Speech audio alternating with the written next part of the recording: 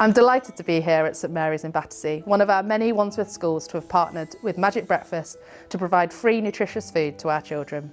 We're really happy to be working with Magic Breakfast again. They supported us setting up our initial breakfast club, and they're supporting us again recently to ensure that a number of families can come to our breakfast club and access it for free if needed, or to reduce cost. We believe that every child has the basic right to healthy food.